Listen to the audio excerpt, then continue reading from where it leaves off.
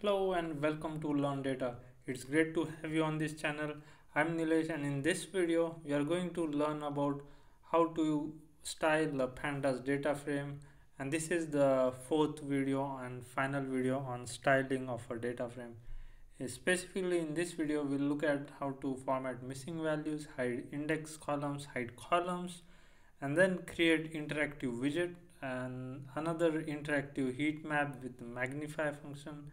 And finally we'll end the video by looking at how we can export such a formatted data frame to Excel. And this is a beta functionality, but it can do some things. We'll look at those. So let's get into Jupyter notebook and start coding. Here I've imported three libraries: NumPy, Pandas, and Seaborn. And Seaborn, as you may know, it's for plotting. And for data, this is the same data frame from previous video and the same function from previous video where it is used to convert all the negative values in the data frame to a font color of red. So first item that we can look today is how to format missing values. We have looked at these in previous videos, but here is slight difference. So here we are going to type df.style, and then the first one we have is set underscore na underscore replace as fail, and then for the next one this is format none with a capital N, na underscore rep is equal to pass, and then subset is equal to within a list square brackets capital D, and then finally we have highlight underscore null as yellow. And when we run this, here we can see that we have created this new formatting style where the NaNs are changed, and here, sorry, this, if we change this to C, here we have changed the NaNs in such a way that by column we can customize to put another string such as fail or pass, and also highlight them at the same time. So that's one way. Then next, let's look at how we can hide index or columns. So for hiding the index, we would type df.style dot hide underscore index. So when we look at the output column, when we look at the output column, here we see that there's no index listed on the left hand side, as you can see here. So there is this index, so that's completely missing in the output. Next, we can also hide columns. So to do that, you type df.style.hide underscore columns, and within list we can specify the columns we need to hide. Let's say we need to hide columns C and D, and when you run this, the columns C and D are now not there in the output. We only see columns A, B, and E. Now moving on, let's look at how we can create widget, and that's will be interactive. For this we need to import a library from ipython.html import widgets, and then import, we already imported Seaborn, so that should be good. And so add widgets dot interact, and here we can create a function. So this function is directly from the docs that I'm typing here. So h underscore negative, so we are specifying the values here initially. So 0, 399, 359, 1, and then we have h position. So positive is equal to 0 comma 359, and then the next one we have s is equal to 0 comma 99.9, and then we have the L is equal to 0 comma 99.9. And after this we have colon, and then we can specify the return values for this. So return df.style, so say return df.style background underscore gradient, and within this we can specify the cmap.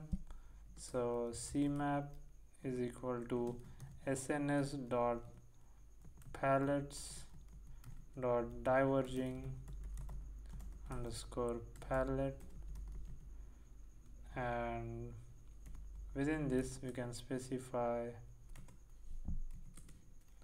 h underscore negative is equal to h underscore negative, h underscore positive is equal to h underscore positive, s is equal to s, l is equal to l, and as underscore cmap is equal to true. So when we run this, we see this is a widget where we can move the slider, and that changes the color in the data frame that we have below, and this is really awesome. So depending on the need, you can, if you are presenting the data somewhere, this would be a really nice way to kind of show different parts of a data set by using this type of widget functionality. Now before we move on to another topic, just want to share that there are also built-in functions that Pandas already has, so we do not have to write a custom function. For example, if you type df.style dot highlight underscore min, then it will highlight all the minimum values. Similarly, if you type highlight underscore max, it will highlight all the maximum values. And as you probably already know, you can also ask it to highlight null, and thus it can highlight the null values as well. Now moving on, let's look at another new type of functionality which we can use with styling data frame, and that is where we can create a heat map and we can magnify it and interact with it. So for this we'll create a function Magnify, and this function is directly from the docs. Magnify, and here we'll create a variable x is equal to, which will have these values. So dictionary and selector is equal to th, and properties is equal to, within square brackets parentheses, we have font size, and then we have say 4 points here, and so that's that one. And moving on, we have the next one. So this dict, the next one we have dictionary selector is equal to td, and the properties is equal to, here we have padding, and then we have padding as 0em space 0em, and after this we have another one, dictionary selector is equal to th colon hover, and then we have properties for that. So props is equal to square brackets and parentheses. We have font dash size, and then we have 12 points. So this is where the magnification effect will come from. We have increasing the font size. We have the last one, selector is equal to tr underscore hover, and then we have td underscore hover, and props is equal to within parentheses we have max dash width, and after this we have comma, then 200 pixels. So that's one, and then we have another one there. So here we have font size, and we have 12 points. So that's the function we have, and it will return x. Now we can we need to write another part of the code. So np.random.seed 0.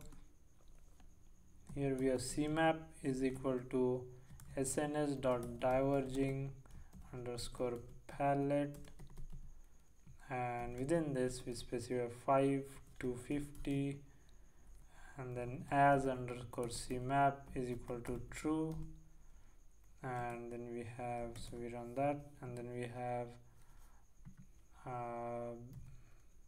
big df is equal to pd.dataframe np.random numbers, let's say 20 by 25, and .cum sum, and then we have big df dot style dot background underscore gradient, and then we have cmap axis is equal to 1.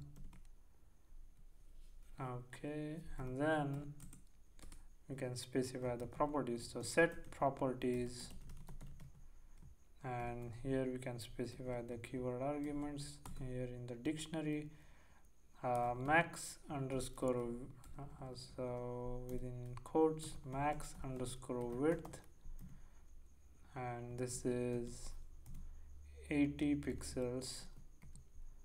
The next one we have font hyphen size, and this we set it to 1 point. Okay, and after this, so this is set, and let's bring that back here, and next we have set underscore caption, as we have seen in the previous video. Hover to magnify, and then finally the last one we have, last two we have set underscore precision, so to precision. So this is what we are doing here, is chaining everything. So set underscore table underscore styles, and here we call the function magnify, and when we run this, here is the data frame we have, and it should magnify. I don't know why it's not magnifying.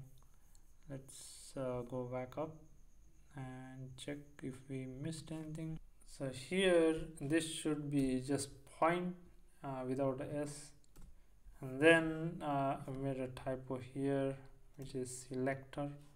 So when we run this and run this, now we should see, now as you can see, we see a heat map, and then if we hover over it, we can see the values associated. We can hover the column name as well, and we can see those magnify, and we can see the indices magnify as well. So this is really cool and interesting way to look at the data that we have. Next, moving on, let's look at one final method in which we can export the data to Excel format. And this, according to the docs, as of time of recording this video, it's still in beta version. There are some functionalities, and this is the code they've provided. So df.style, and again here we can specify, let's say we are chaining apply map and color underscore neg underscore red, so that we are coloring the negative values as red. And then we can specify to underscore xl, and then we can give the name of the output file. So say styled dot xlsx, and then engine is equal to open pyxl. So when we run this, it will create a file in that will be saved as style.xlsx, and when you open that, it will have the values. So this is how the file looks like when I open it in Excel. So this is, I'm on Mac, so this is in numbers, and as you can see, the name is styled, and we do have the formatting retained in the exported file in Excel, where the negative numbers are here in red. That was it for this video. I hope you learned how to format data frames, style them, and add new functionalities to them so that it becomes easier to visualize the data. We also looked at some interactive functions that allow us to kind of play with the data that we have and change the visualizations as by interacting with the data. Now this is also last video on pandas.